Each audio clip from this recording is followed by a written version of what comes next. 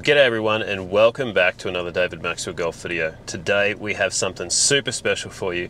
I'm getting fitted for my brand new irons. Now, I got some really special things coming up actually. So in the next few weeks, we've got a tournament that we're going to be playing in. That's going to be the Queensland Amateur, and that is going to be super awesome. So we're getting fitted for these irons for that. Without further ado, let's get in there and let's see what this is all about.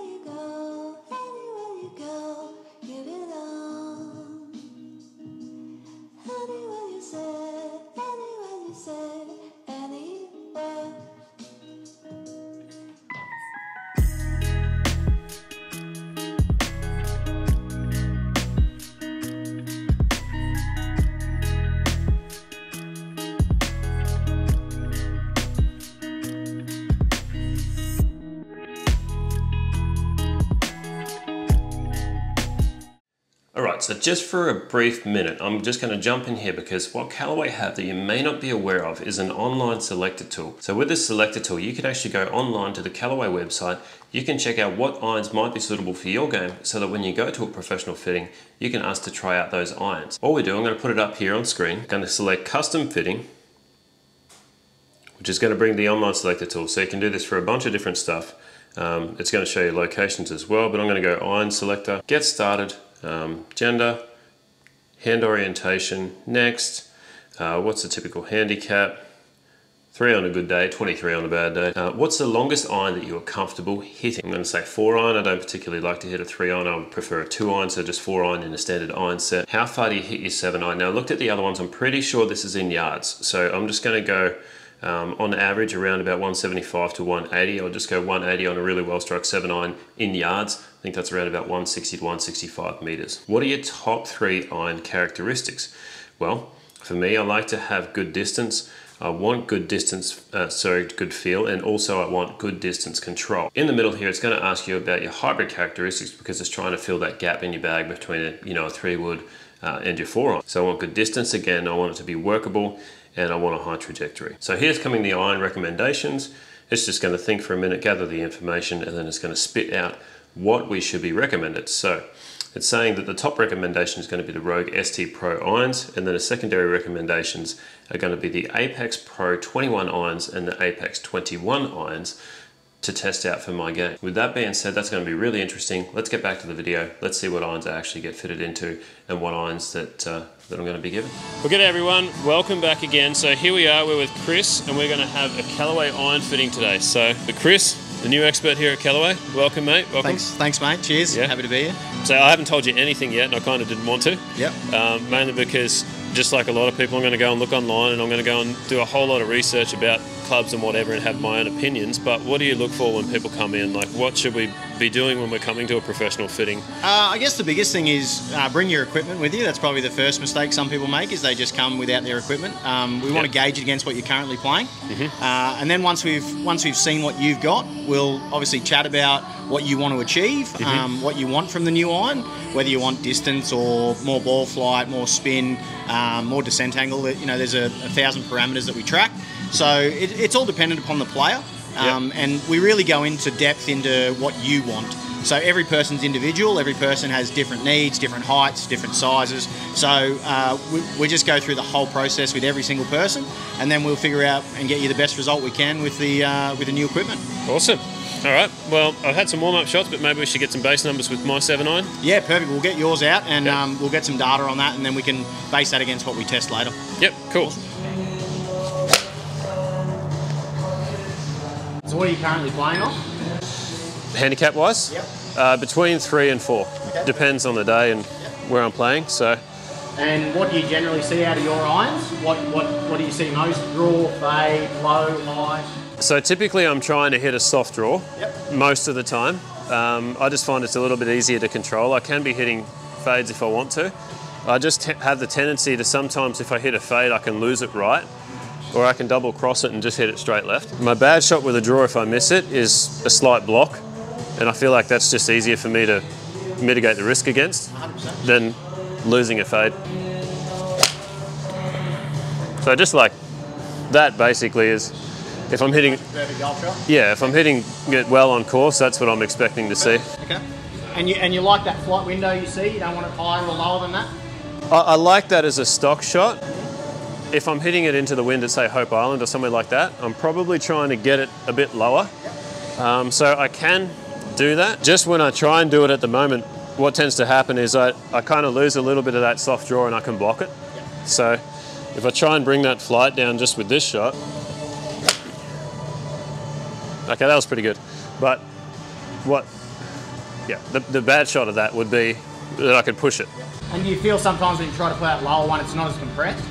Yeah. Yep. Yeah. Okay. Like I'm not hitting down on it as much. I'm kind of sliding the club head through just to keep the impact a bit lower. So you're sort of you would like for the club to do a little more of that for you than as in control of the one you want to play lower. Yeah. I would overall I would say that I would prefer a lower ball flight. Yep. Maybe some more distance, same distance. I like a 7-iron to go around that 155, 160 mark. It's more the top end of the bag. Like I don't like a 4-iron that goes 180, 185 where it gets too weak in the loft. Yep. But then there is a bit of a trade-off because when you come to the lower end of the bag, you've got that gap at the bottom. So that was just quietly probably the best 3 shots in a row I've hit in a long time. There's no excuse then. No, no so excuse. We'll start off with Apex Pro. Okay, Apex Pro. How we're going to start, just standard lie angle, standard length.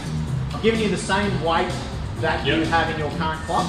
Yep. A little bit of a lower launching shaft by the book, but every person's different. So, whilst the spec of it might be a lower launching shaft or a lower spinning shaft, everyone produces the golf club differently, and it's going to change the way it comes out.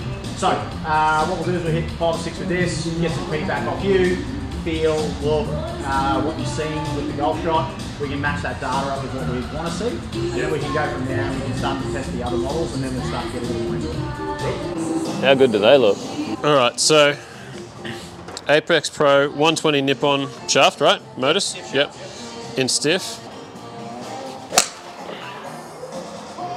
Yeah, that's just a lie angle, I think, standard. I didn't tell you, mine are 2 up, I think. Yeah, that's fine. Or 2 and a bit, but that felt nice though. And appearance of it, you like the look of it? I do, down by the ball. Yep. It looks really nice. The top line is not too thin, so it kind of sits at a really nice window for me. Yeah, perfect. Yeah, that's nice. Good strikes, so just push them a bit right with that lie angle. That's fine. Shaft, thoughts on the shaft? Didn't notice, it probably plays just a touch stiffer than that, but it was quite nice. Yeah, quite nice. Okay, one of our new line, Rogue ST Pro. Yep. Same shaft you tried in the first one. Okay. Yep. So we're gonna Same shaft. Don't these just look incredible? Yeah, it's a really good Get a looking go line. at that. Yeah, that straight away that feels really nice. Really good. That's gone a little bit higher, but I can tell that the spin's lower. I don't know what TrackMan's saying there. So we do have TrackMan set up. Yeah, correct. Spin a little lower. Yep. Launch was high, correct? Yeah. So spin was lower, Yep. launch was higher. Yep. So I was right. That's good.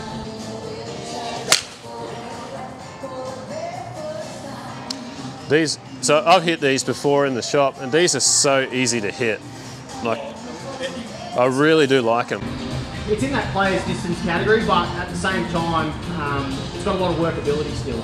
Sometimes when you get into those distance type irons, they're very hard to use shape as a better player. Yeah. This iron, you'll be able to still do what you want to do, but you're going to get a little more out of it than say a blade. Yeah, so you're going to get that same workability, just a bit more pop, basically. 100%, exactly right. And I like the top line too, even though it's like a player's distance iron. They haven't gone crazy with making it big and bulky. Yeah, that's really nice. And I love it how they've kept the sole nice and thin. So they haven't added the hollow body and then got a fat sole, like it's going to get in and out of the turf. Yeah, and I guess the big thing with that iron is, we want guys in your range to play it, but we want guys off 10 to play it as well. So if we'd have gone really fat, then the guy in your range would have gone, it doesn't interact with the turf well enough. Yeah. I can't hit some certain shapes, and I can't hit the lower one, I can't hit the higher one, because with that wider sole, obviously you get a little bit more of that bounce and pop out through the ground, which some players need because they don't get down into the golf ball enough. You obviously don't need that, and that's why we want that iron to have that for you. Yeah. Right? Does that make sense? Felt like straight away that was going a good distance further as well. Yeah, definitely, yeah. So, overall, it's probably the longest. Those last 2 are the longest by far so far. Apex Pro, you probably hit quite nicely as well. You hit your iron quite nicely as well, so that's not too bad. But and that shaft felt good in that head. Yeah, it did. I'd be keen. What's the main difference when we're looking at shafts if we go to something like a graphite as opposed to, because I've never played graphite, but I know that it is getting more popular. Yep, 100%. Ricky Fowler used graphite. You know, recently he put a set of graphites in play. Yep. A couple other guys, Pat Perez is using some graphite. Yep. Obviously, everyone knows Bryson uses graphite. Yeah. It'll be a 105 gram Mitsubishi Chemical MMT shaft. Yep, that's X-Stiff TX. Yeah, X-Stiff, exactly right. So most of the feedback we get from most people is that the graphite feels really stable. Yeah. Doesn't feel like sometimes when you lose a little bit of the clock head, most people seem to feel like they've got complete control. I love the black too. Yeah, so this is Mitsubishi MMT 105 TX shaft in graphite. Standard length still? Still standard length, yep. See, I didn't hit that one very well and it's still got the forgiveness there. Like it's still gotten probably not far short of where I hit the other lot. That's going to look right on the launch monitor, but that's really where I'm aiming anyway. That's exactly right. So the ones that are straighter on that are actually going to be left. That's right. I got to say, I think I feel the most comfortable with this shaft. Yep. I feel like that's gone the furthest as well. 100%. It did? Yep. Yeah, So okay. we got that one to 169 carry. 169 carry, so I've gained nearly 10 metres. You're still getting your spin rate of 6,000. We haven't gotten heaps of distance out of low spin. Yeah. Which is obviously a concern because, you know, sometimes with better players with the strength and lofts, we get that lower launching, lower spinning one that goes a long way. Yeah. But when you go to play golf at Hope Island or Sanctuary Cove or somewhere like that, and you want that descent angle to come down and stop with some spin, you don't have that. Yeah. So we're still maintaining those aspects of your golf game and your shot shape, but we're getting it out of similarly a better feel through the stability of the graphite. I feel like I'm more connected with the club, with the graphite. Yeah. Still right in our wheelhouse of where we want launch angle, spin. Yeah. You know, and the total distances they're really, really good. Yeah. Right.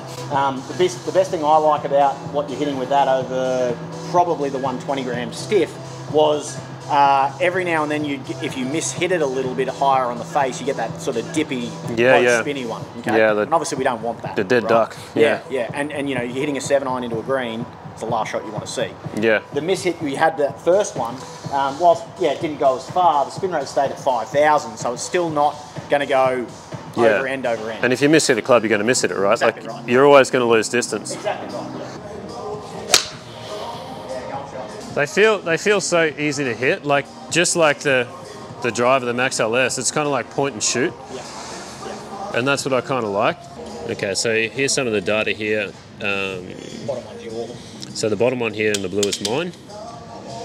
So club path we got there, face path, ball speed. So that was the MMT. That's the best ball speed with the MMT and the Rogue Pro. Yep.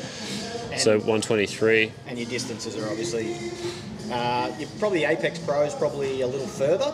Yeah. Apex Pro was the first one. Spin goes down a little too much for my liking. Yeah, so whereas the average spin, even with your couple of mishits with the MMT, yeah, were much better. But when we put the Pro back into the MMT, I'll be very interested to see where those spin rates turn. Yeah, okay. Cool. What's the average club speed at the moment? 92 to 94. 92 to 94, okay. I mean, see, when you hit this like that, I know that's a bit shorter, but that feels incredible. Yeah. Like the feel that you get from this is so nice. It's amazing how a shaft makes a difference to the feel of the club head. See, I'm not necessarily a person that feels where the club head is all the time. I kind of more want to just trust the swing. Yep. So I kind of feel like if I can trust the swing, then the club head's going to be in the right spot. Yep. And I guess that's where the shaft comes in to match the swing, right? In terms of the consistency, do you see that the Apex Pros are a bit more consistent with their ball flight and spin rates than the Rogue? Yeah, a little bit. For you, actually, your dispersion's actually a bit tighter with the Rogue. Yeah, ST. okay. So I think it's like the old thing with blades, right? Like when you hit a pure blade out of the middle, there's nothing really that compares to it. But how many times you're going to be able to do that out of 10 compared to something like the ST Pro where it's, you know, your chances of probability are a lot higher. Yeah, I hit that one pretty good. Yeah, that was fun. All right, so as you see here, the Apex Pro with the MMT is the second one down there. Okay. Yep. Now, your totals obviously go down a little bit more. Like you said, when you get that miss hit, it sort of falls out of the air a little bit. Spin rates are very, very consistent, though, in regard of what you're doing off the miss hits and the good strikes. Yep. However, performance-wise, you don't really compete with the Rogue Pro. The Rogue Pro basically outcompetes everything. Yeah. And I think that's shown there that, you know, those there, and disregard club path because where you're hitting it isn't where the TrackMan's aimed.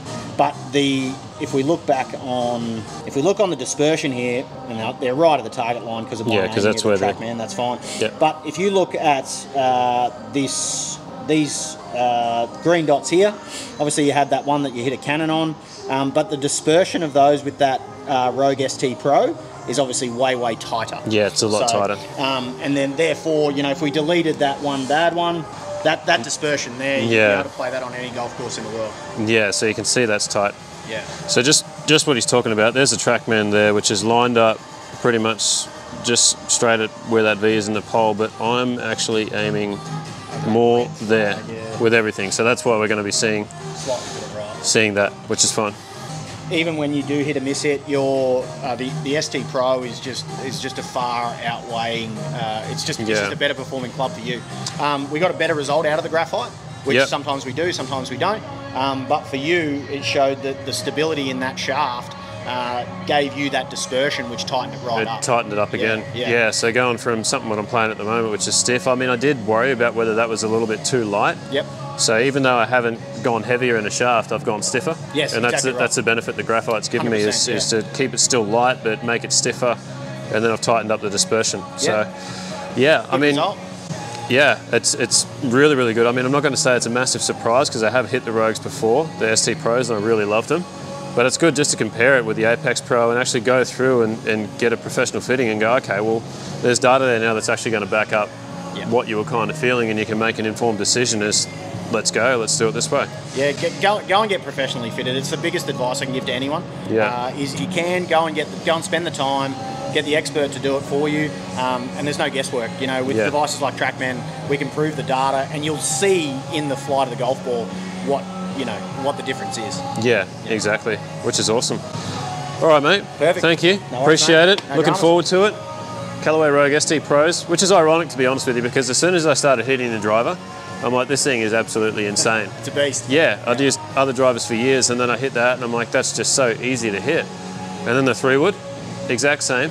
So now I'm going to have like a whole bag of just Rogues. You'll need to get a Rogue bag now to match all the set. I know. Here we go. Something else. I'll have to email Callaway and say they need to create a Rogue wedge. All right, mate. Cheers. Well, guys, we're back here in the car, and I got to say, that was incredible. Again, just another experience of a lifetime to be able to go down to Top Golf and get professionally fit by Chris there. Massive thanks to Callaway Au and the team. It's just a great experience. And I mean, to go in there, I had my own thoughts of exactly what I wanted to get, because I'd gone and done all the research, like I said. But to be able to go through and just hear their thoughts and their expertise and everything that comes with that, it just makes you feel like when you've gone away and you've made the decision, even if it was the same ones that I'm sort of going to be looking at anyway, the Rogue ST Pro irons, that you know why. Like, you haven't just kind of gone and got them off a whim, or you haven't just kind of gone and got them because they're popular or whatever. They actually outperformed everything. They hit it straighter, they hit it further, they hit with really consistent spin rates. There's nothing there that I could have done that would have shown any other better performance from the irons that I tested. So yeah, I'm over the moon. I'm honestly so happy. I'm trying to hold it in, but really, it's just awesome, and I love this. You know, I really love being able to go and do this. I'm so thankful to everyone, all of my subscribers, and if you haven't subscribed, then please click subscribe, hit the like button. It enables me to go and do this stuff, and so I can create the content for you guys to go and see, and do this for yourselves. You know, go and find out where your local fitting centers are, and get in and get professionally fit with Callaway. So thanks everyone again. I just love it, and I'll see you on the next video. Cheers.